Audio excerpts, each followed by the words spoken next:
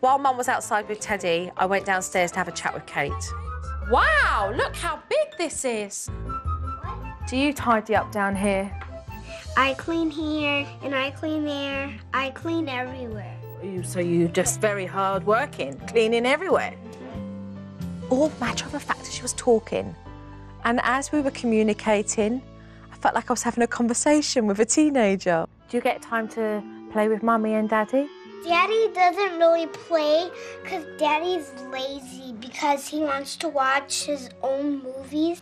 Really? My mom plays with me, but when the boys cry, we can't play our card games. You only get to play with Mummy and Daddy when the boys are behaving well.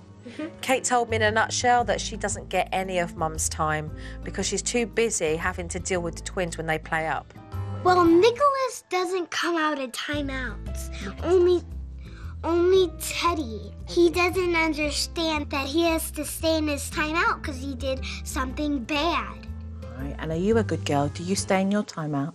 I don't go in timeouts because I don't do anything bad. Well, that's just fantastic then. Okay, let's go upstairs. Kate's very smart and she's very mature socially, and I could see those wheels turning around in her head when we were talking together. How's it going? Hi, Joe. I'm Sterling. Very nice to meet you. Pleased to meet you How are you? Very well, thank you. Thank you for coming to our home. You're welcome. Just having a good day observing and watching. Hi, Nicholas. How you doing, buddy? Just after Dad got home, he ran out to do some errands.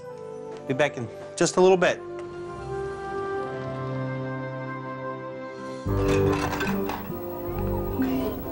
Kate was on the sofa downstairs and she was banging the bowls, hoping that it would get Mum's attention because she was busy dealing with the boys.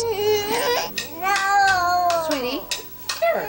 Here's the heart. You can take a turn, and Nika takes a turn. No! No hitting. That is not nice, Nicholas. Okay? That hurt Teddy. What do you say to Teddy? What do you say to Teddy, Nika? Yeah, but that's not nice. Do the boys bicker like this between themselves? Instead of sharing or taking turns or whatnot, they just hit instead of it. This was meant to be playtime, but the children were so bored. There's not much fun happening here. Oh, Teddy, can you give it a rest, hon, please? Let's play cars.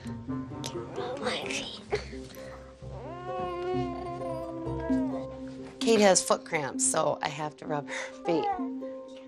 It didn't look like Kate was in that much pain. She looked bored.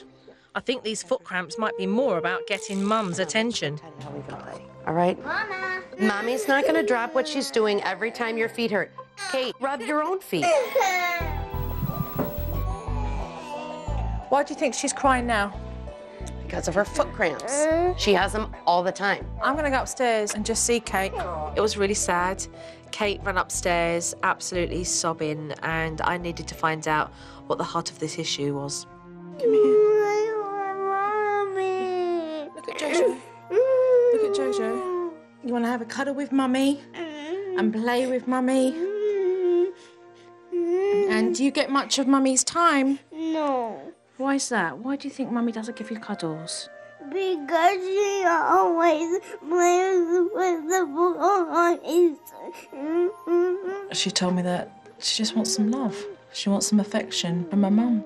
And explained how she doesn't get that because Mum spends so much time with the boys. Kate, your foot, is your foot hurting you? Is it? Or is that something that you tell Mummy so that she'll give you cuddles? What one is it? It's when Mommy gives me cuddles And admitted that she makes out that she gets foot cramps so that she can get her mum's attention, and that's just heartbreaking. While Mum was getting dinner ready, Kate was falling asleep on Dad's lap. We're ready to eat. Let's get them on the table. Come on, that's good. Come on. Yeah, let's eat din din. Okay. Oh, I know what's coming next. So do I. I knew she was tired, and right into the foot cramps, and I thought, here we go. What's wrong, Kate? After my conversation with Kate, I wanted to tell Mum and Dad there was more to this foot cramp issue than they were seeing or believing. Okay, this is about bringing out the truth, okay? And her recognising that's not the way to get your attention, okay? Now you need to just try to tell me what's really bothering you, okay? I'll step her feet slightly.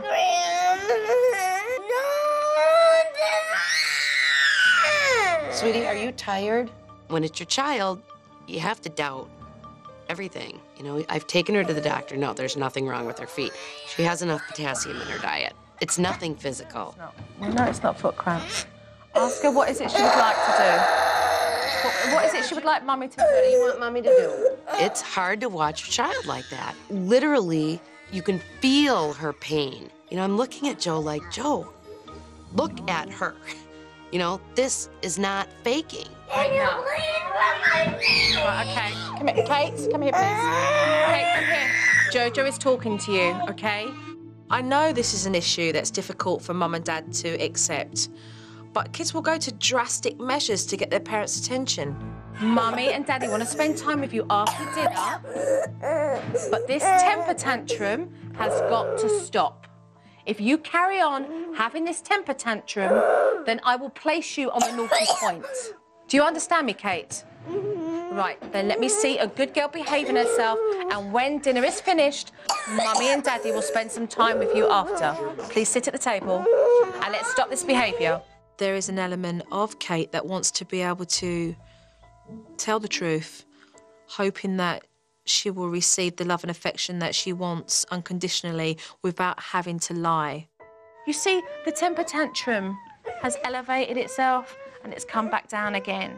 Once Mum sat down with Dad and they started to eat, all of a sudden, Kate's cramps were gone. To see her 10 minutes later be absolutely fine, it was eye-opening.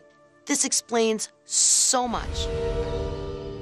I brought Mum and Kate together to discuss Kate's storytelling because I feel it's an issue that Mum needs to address now. I want to discuss Kate's foot cramps.